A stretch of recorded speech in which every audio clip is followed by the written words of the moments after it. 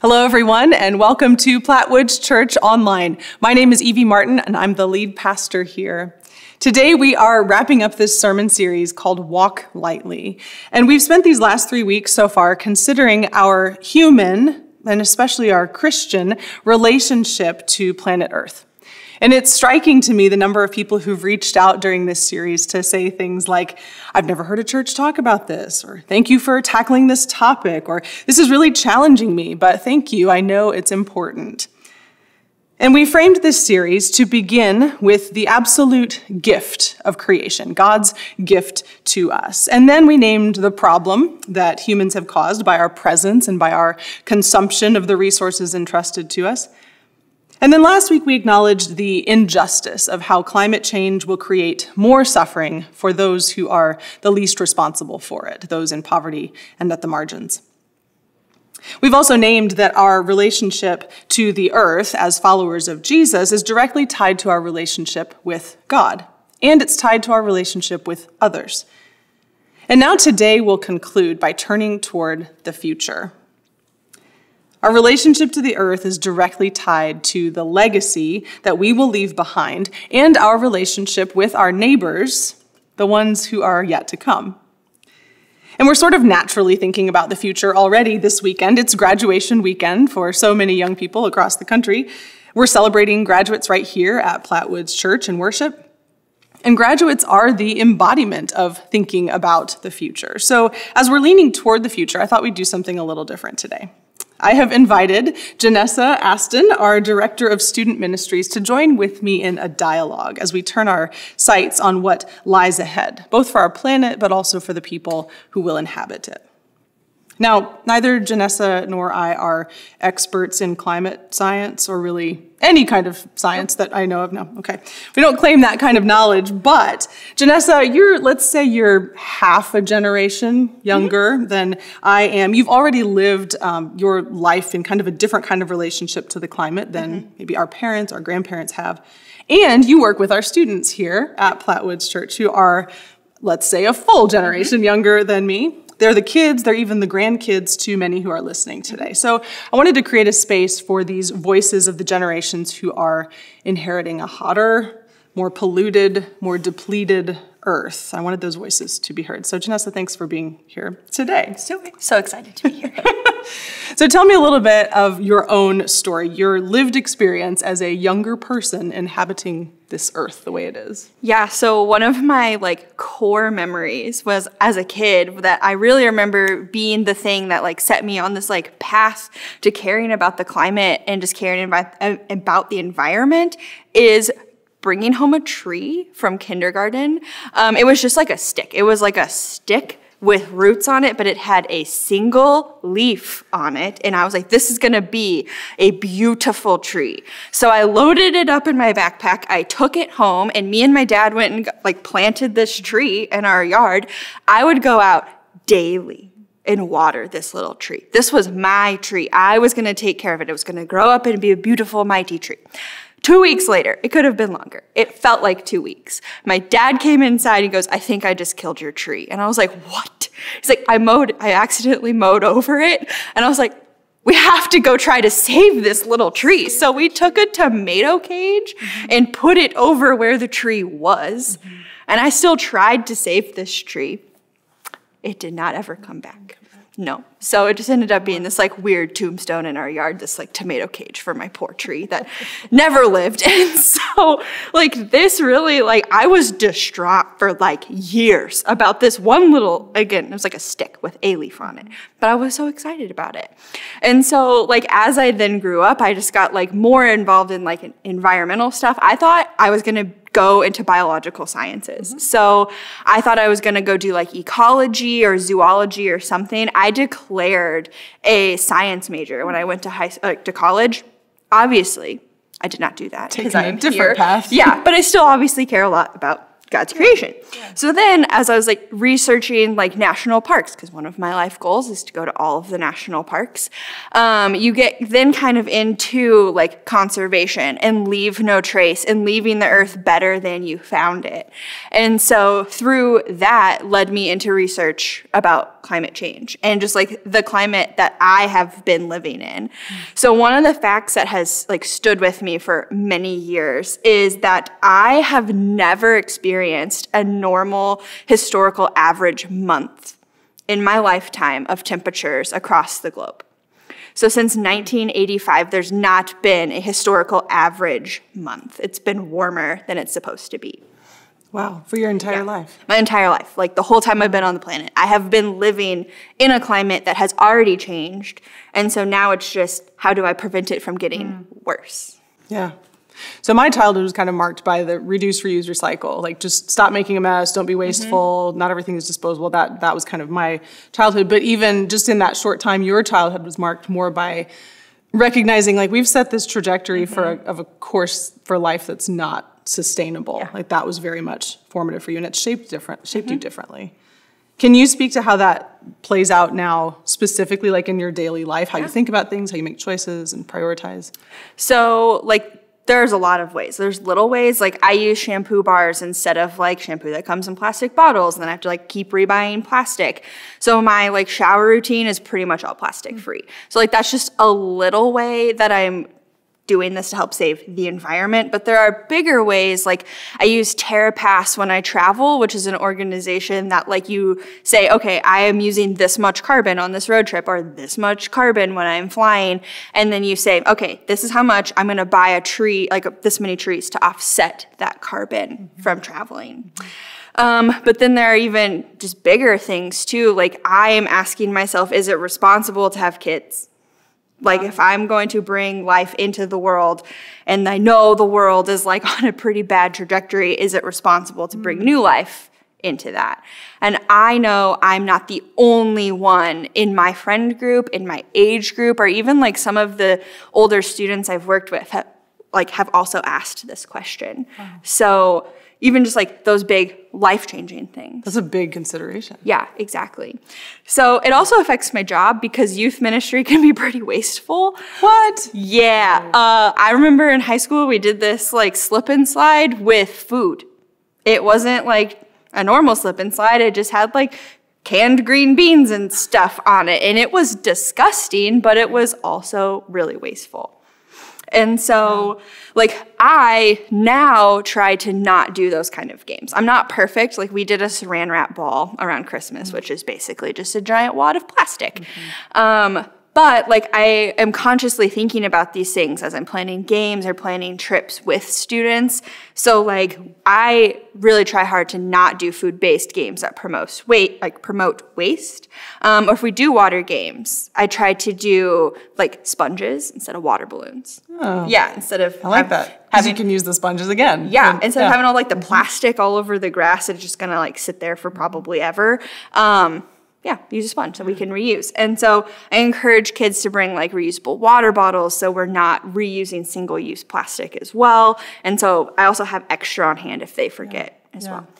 Well, I really appreciate that you take those things into consideration even in your work. And I think it's important for us to hear that, like as a church and as we do programs in ministry, what are the ways that we can consciously cut out waste and be more sustainable in what we do? Thank you for that.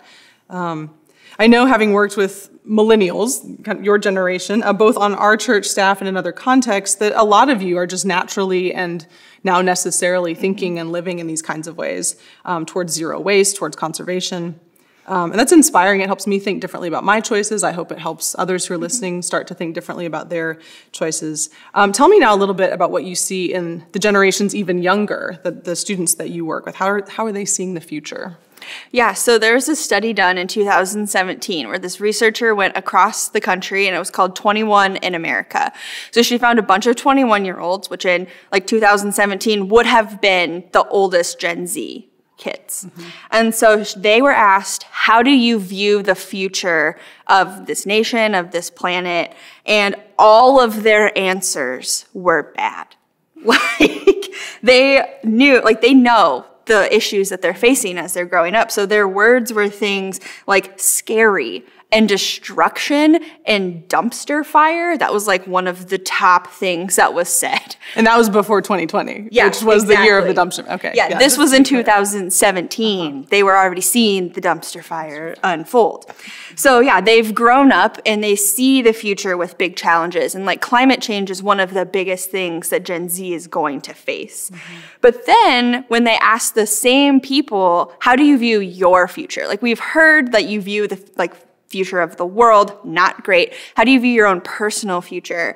And they answered things like determined and hopeful and loving. And so they see these issues in front of them, but they're facing them with determination. So they think the future of the world is bleak, but they think my future is bright. So like a gap in optimism, Yes. optimism gap, I think is what they call that.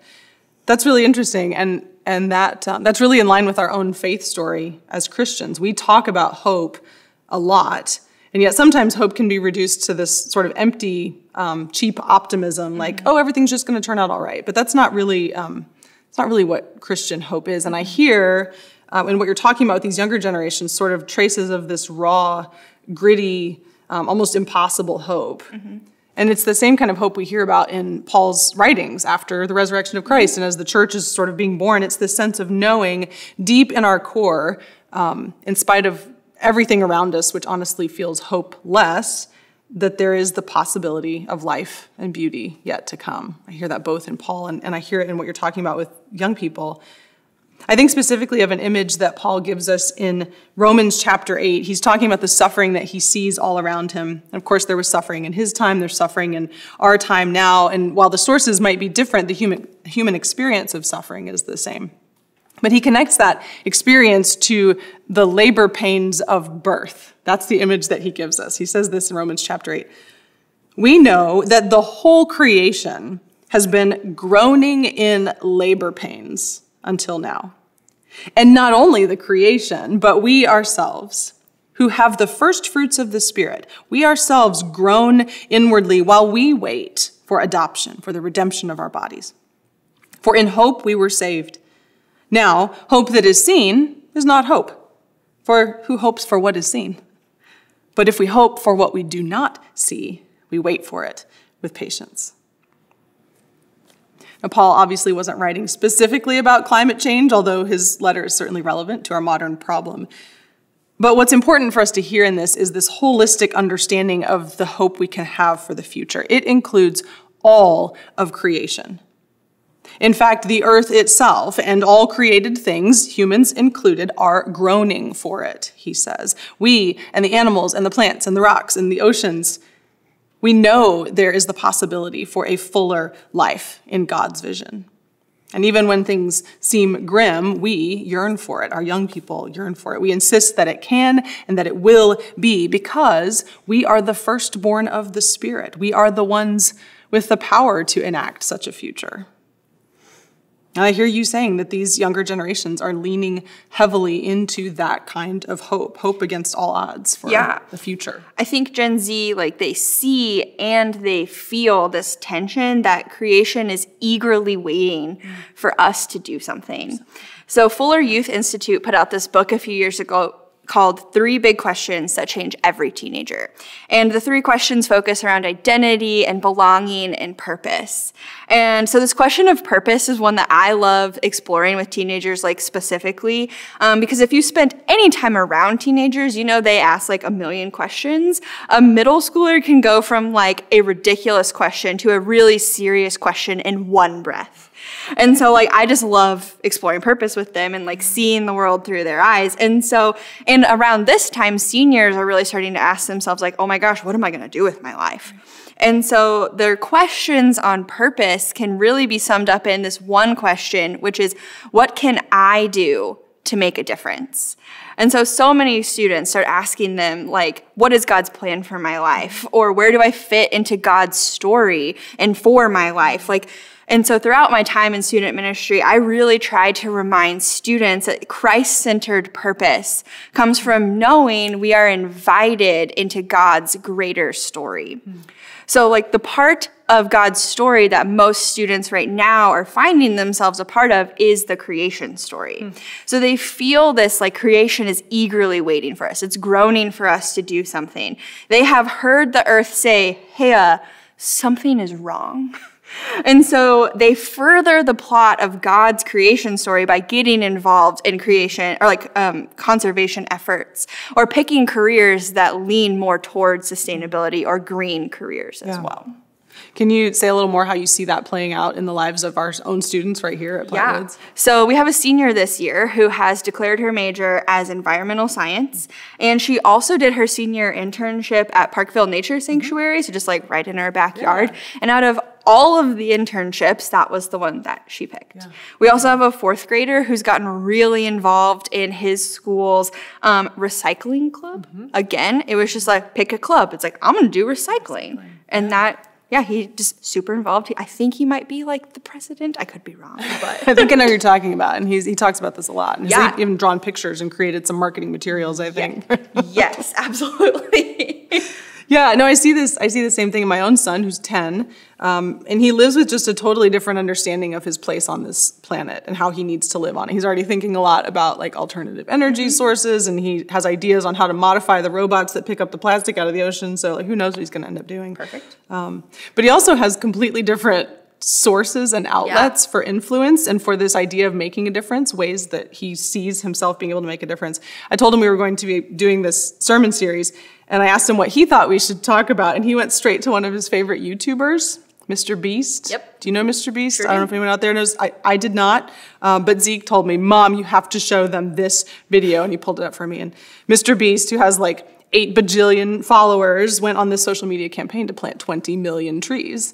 It's a really fun video. I think they did it. I think they achieved it with the help of the Arbor Day Foundation, 20 million trees. But there's just this totally different way of learning about and affecting change for the environment that these generations coming behind us have. Yeah, so 56% of Gen Z have reported that they've seen info on climate change on social media like every couple of days. So like this is like every week. 56% of Gen Z are seeing something about climate change on their social media, whether it's through YouTube or TikTok or Instagram, whatever it is. And then with how the algorithms work now, as soon as you interact with something like Mr. Beast and his 20 bajillion trees or whatever that he planted, you're going to see more info about that. And you're going to see more content like that on your feeds. And so it's just like they're inundated with information about this. And then there's just this huge range of emotions when they see those things, because they see things about climate change and think, oh my gosh, the world's never going to change. So they have this like anxiety around it, or they're mad that like not more is being done. But even still, they have that hope that we talked about earlier, and they feel like motivated to actually do something by these posts as well. Yeah. So the last couple of weeks, we dove pretty deep into the reality that's around us with regard to climate change, and it's not a pretty picture. That's pretty clear. The projections and the outlook for the course that we have charted are, scientists say, leading us steadily toward a 3-degree increase in our atmospheric temperature by 2100, the end of the century. That's not an extinction of our species. 4 degrees would be. But it's going to be a really difficult and brutal life for billions of people, for animals, for the earth in the next 80 years. And it's really easy to throw our hands up and give up hope. Like you say, we have all these emotions around it. But as people of faith, and particularly after the example and for the sake of our students, we look for signs of life and hope. And the good news is there are some. While humans have collectively made a mess out of a lot of things, humans are also really amazing and creative creatures. And so there is reason to hope that we can actually change the trajectory of the future for these generations to come. For starters, just a few points of hope here. There are many, but I'll just lift up a few. This might seem simplistic, but I think it's extremely important. We have named the problem. We've named it. The International Panel on Climate Change, the IPCC, puts out a report every few years to help advance knowledge on the human-induced problem of climate change. And just last year, for the very first time, the 195 nations who receive and assess this report unanimously agreed on the findings. That's awesome. Like the fact that 195 nations can agree on anything is kind of astounding. And it might be easy to say, well, okay, that's great. It's about time, but it's now too late. I think we still need to celebrate the moment of progress. I agree. Because as we know from the field of mental health and anxiety, we can't tackle a problem until we've named it. And once we've named the problem, now we can begin to work towards solutions. Another piece of good news is, take it with a grain of salt here, the next 80 years of human existence are not going to be the worst case scenario that we once thought. Basically, the future is going to be bad. It's just going to be less bad. So if we can take that as good news, we will. That may not sound wildly hopeful, but we have to remain honest about the mess we've gotten ourselves into because we do have to act. But what's good about the outlook is that we're not facing extinction as a human species. There will be an inhabitable planet for our children and our grandchildren to inhabit. And if we're on track for a 3-degree temperature increase by 2100, that means that every fraction of a degree that we can lower that reality, the more hopeful the future becomes. It makes a difference. And this gives us reason to celebrate what I said just a moment ago, that humans are amazing creatures. In spite of the fact that governments and big businesses, corporations, those entities with the greatest responsibility and the greatest power to affect change have been largely ineffective at actually doing anything, humans still care. Really smart, really passionate, really creative humans care. And they're doing stuff anyway. People with influence are changing the way their companies operate. People with resources are developing clean technologies like electric planes and solar arrays that float on the surface of the ocean, and carbon capture and zero-waste products. Many humans, not all, but many humans are doing what we are created to do, to create, to imagine, to cultivate a world that continues to bring forth life. I think that's really good news. I read a lot of stories this week about people doing these remarkable and life-furthering things, and one that really caught my attention is about a woman in Thailand. She's an architect named Kochkorn Vorakam. That's how great my Thai pronunciation is. But when she was a child, she liked to pull apart cracked pavement in Bangkok to let the seedlings burst through the concrete sprawl of the city so that they could grow. And now she's a landscape architect who works with Southeast Asia's mega cities, these massive cities over there, to design cracks in the concrete that are the size of parks. So she designs these massive urban parks which function basically as lungs and reservoirs for the cities. So they allow the cities both to breathe and to absorb and store water from the worsening storms in that region. I just love that story. That's awesome. Humans are capable of ingenuity that puts life at the center of the choices that we're making. And there's also just been really cool things happening in the life of PWUMC. One of our church members' nephew, he works for a demo business, and his community or his company was tasked with getting rid of stuff in a KU dorm. They were just gonna gut it. And he saw all of these beds and nightstands and sheets and everything, and so I don't want to put that in the trash. So he reached out to, I think, Brandy and all of our partner organizations, and we took all of that stuff that was destined for landfill, and our partner organization, Della Lamb, can use that to help house refugees as they come to our area. And so also this month, our Saturday Go Serve was really focused on nature. So we had people picking up litter across the city. We had people planting trees throughout the Northland. Because of this sermon series, our IT provider at our church said, hey, we want to do an electronics recycling event so we can keep those things out of landfills. The preschoolers in Kid Connection this month are also learning about creation. We didn't plan that. It just, that's how it happened. And then last week we gave out 75 trees to be planted. Yeah. So I got to help in that process. I was just like in the lobby. I was like, hey, how can I help make sure people get trees to take home? Thinking about the tree that my dad had mowed over. So it was adorable to see like grandparents and parents take these, again, they were just like little sticks. But they took them and said, this is going to be a tree for like my grandkids or my kids. Like they were thinking about future generations as they were taking these trees. Yeah. I love that image of a tree. It's such an important one, especially for us as Christians with an eye toward a biblical future. Our story begins in a garden. Pastor Chung Ho started us off with that text in the first week of this series. But our story ends with a tree too. The very last chapter of the Bible, Revelation 22, gives us this image to ground our hope for the future. Hear these verses. Then the angel showed me the river of the water of life, bright as crystal, flowing from the throne of God and of the Lamb through the middle of the street of the city. On either side of the river is the tree of life, with its 12 kinds of fruit, producing its fruit each month, and the leaves of the tree are for the healing of the nations. I think it's profound that the Bible gives us this vision of a future which is a tree of life nestled right in the heart of a city. Somehow, the future holds the possibility of the civilization of humanity in absolute harmony and balance with the beauty of the first garden as God created it. And the fruit of that garden offers life and healing for all of creation. It's an image that holds life at the very center. It's a vision that guides us toward regeneration.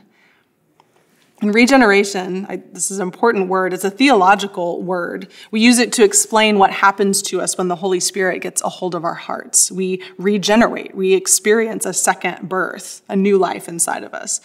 Life begets more life. Life is at the center of what God is doing in us.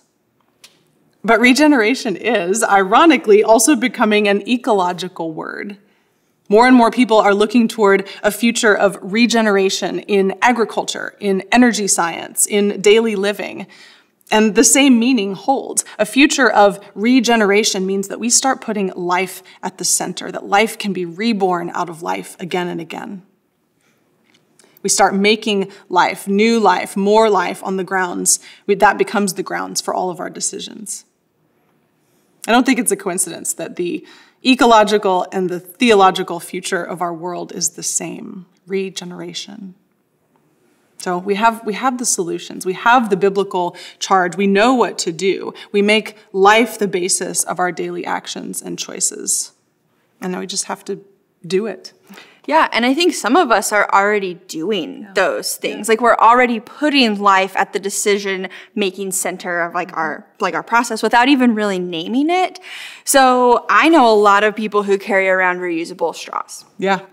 Because they saw a video one time about a turtle with like a plastic straw stuck in its nose, and so then it's like, nope, we can't. I gotta save the turtles. And so it's putting life at the center of the decision of like even over something so simple as a straw. So it's reframing how we think about sustainable practices around caring for the lives around us. Like bringing my own bags to the store isn't just because like I want a cute tote bag to hold my groceries or whatever. It's a way I can love the lives around me. Because for me and people younger than me, like Gen Z and Gen Alpha, it's about the earth I am living on as I get older. I will see the long-term effects of climate change in my lifetime. So putting life at the center of my decisions means I am thinking about my friends and my family so we don't experience climate catastrophe. We will just experience climate change. So for me and loving my neighbor and like my current and my future neighbor, it's taking those steps to mitigate climate change. And those things aren't just necessarily things like reduce, reuse, recycle, which is tossed around a lot when you talk about sustainability and conservation efforts. And it should be, because it's a really good place to start, and it's where most of us start this journey. But taking steps to mitigate climate change are things like advocating for large-scale change. So we talk about the future of the environment. It can't just be what we as individuals do. There are 20 companies in the world that contribute to 50% of the single-use plastics in the world. So to center life around making decisions means, like, how do we buy things? So my favorite example of this is Colgate makes one line that's in aluminum bottles. So aluminum is infinitely recyclable, while plastic is not. So I choose to buy the mouthwash that's in aluminum, because then it shows them, hey, I want you to keep making these things. I pick products when I see things in the store that are made from recycled materials to show there's a market for this thing. So it's showing companies there's a market for the sustainable options. And so it's slowing down to make these choices as well. Like, do I really need the random object from Amazon the next day? Or can I wait like a week, which is still not a long time, so all of my things that I ordered that week can come in one box opposed to multiple plastic mailers? So also voting for people who have like actual plans and actual action items with the climate is another huge way we can center life in our decision process as well. And that happens at every level, local all the way to national. Yes. Those votes count, yeah. Yeah, there are so many practical actions that we can take every day. And I want to add one more that is unique to people of faith. I want to add prayer. For many of you, this is an obvious answer. Of course, we should pray about the health and the future of our planet. And for others, you might be thinking, well, what good will that do? But prayer changes people. To begin with, it changes us. When we start praying about something, it stays present in our mind all the time. And so it changes how we are thinking about and how we are acting in the world around us daily. So prayer changes us. But the Spirit of God has also been known to change people in power. We can pray for regeneration, for rebirth in the hearts of other people, that those with significant influence and power will also come to cherish life and flourishing above profit and personal gain. There's power when we pray for change. We can't control it, but we can hope for it. We can believe it's possible. So when I teach students about prayer, we talk about habit stacking. So what are the things in your daily life that you already do? Or like, if it's not daily, like something throughout your week or that you do pretty often. And then how can we add something else on top of that? So like it's a formula. So you do a certain habit, I will pray this way. So when I water my plants, I will pray for God to help me care for all of creation. Or when I read the news, I will pray for my elected leaders and that they take steps to care for the planet. Or when it rains, I will thank God for the rain and pray for those people experiencing extreme drought. Or when it's really hot, I will pray for people who are experiencing extreme heat. So adding something that you already do, already experience, adding your prayer on top of that. That's really helpful. Janessa, we have covered a lot today. And we've hardly scratched the surface of these challenges, these really complicated challenges facing us in the future. But the reality is these are not the challenges of the future. They're the challenges of now. You are the face of the generations that are going to bear the really painful burden of the effects of climate change. And when we act to love our neighbors of the future, we are thinking of you and the students that you work with and our children and our grandchildren.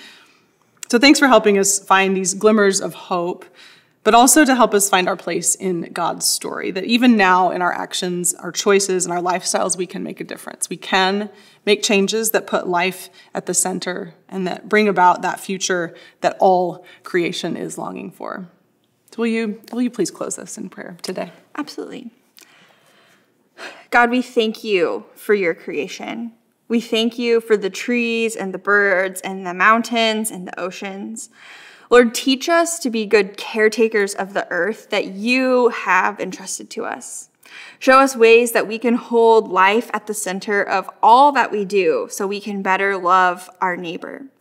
As we look for glimpses of hope, as we look towards the future, will you be with all of the young people graduating in this season? Guide them in their choices, and may they continue to look towards their futures with great hope and optimism. All this we pray in Jesus' name. Amen.